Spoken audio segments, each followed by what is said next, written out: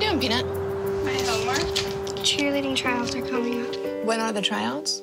The same day as the competition. You're at the top of the pyramid this week. So not only do I have to tell her you're going to cheerleading tryouts, but you have to skip the competition. I don't ever want her to come back to me and say, you made me go away for the dance competition, so I didn't get to try out for cheerleading, and I regret not doing anything like that in my high school years.